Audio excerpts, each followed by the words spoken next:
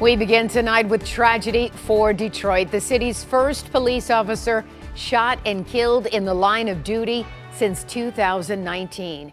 Thank you so much for joining us tonight. I'm Carolyn Clifford. And I'm Dave Llewellyn. Officer Lauren Courts was killed in what Chief James White is describing as an ambush. Courts and his partner were responding to a shots fired call when the suspect shot into their patrol car.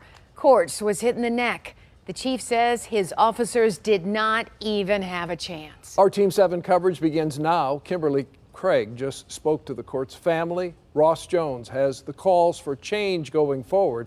But we begin with 7 Action News reporter Jim Kurtzner live on the city's west side to walk us through this investigation. A tough task for this department. Jim? That's right, Dave and Carolyn. We're going to show you what happened out here on surveillance video in a minute. Chief White talking about a lot of things today, but including how they need help with the courts and lenient judges. He says their cops on the street make arrests for gun violence out on the streets. They get charges, but when the guys go into court, too many times lenient judges don't give them high bonds, don't keep them in jail pending charges and pending trials. They need to be locked up, the chief says. How many times did we stumble onto someone who should have been incarcerated that's out on the street committing another act? So it has a tremendous impact. You know, I'm not standing here reporting on a fist fight that keeps happening in and around our community. I'm reporting on double shootings, triple shootings, people in drive-bys. Look in the upper left corner, random gunshots going out of a second floor apartment window onto Joy Road on the west side. This is at 7:30 last night. 9 minutes later, police arrive. This could be the car of the officer killed. Inside it, it goes out of camera range. The police chief calling this an ambush. They had no chance. They had backup. They used their training and their tactics.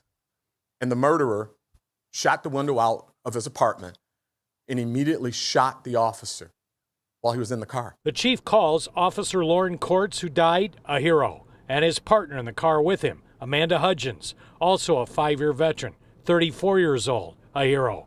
The gunman would be killed by other officers, but not until some tense life and death moments passing.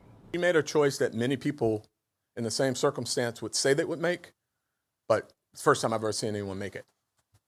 She made a decision to put her life not on the line. I think she just prepared to die. She braced herself to be shot in the back of the head or in the back while she administered first aid.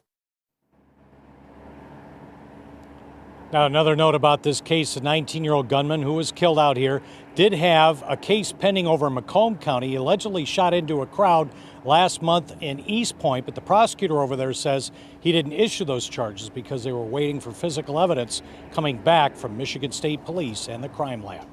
We're live on the west side. Jim Kurtzner, 7 Action News. So much emotion in this case, Jim. I mean, we could hear it in Chief White's voice. And then when you see the images of that young officer with his 2 young boys and thinking that even his dad was a police officer, just so emotional and so hard to take. Gut-wrenching indeed, you bet. Thank you so much, Jim, for walking us through all of that. I know it was tough.